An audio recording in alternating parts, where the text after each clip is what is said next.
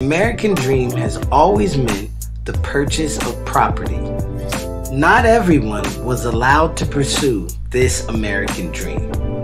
There has been over 100 years of racist policies, covenants, and laws used as tools to keep Black Americans from achieving that American dream of owning property. Let's start at the beginning. In the early 1900s, Black Americans started migrating out of the South in large numbers. There were a lot of reasons for this migration.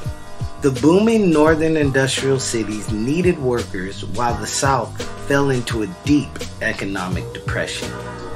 In addition to constantly living under the threat of racial violence, all these factors pushed Black people out of the South. Unfortunately, the newly arrived Black Americans were not welcomed by their white neighbors.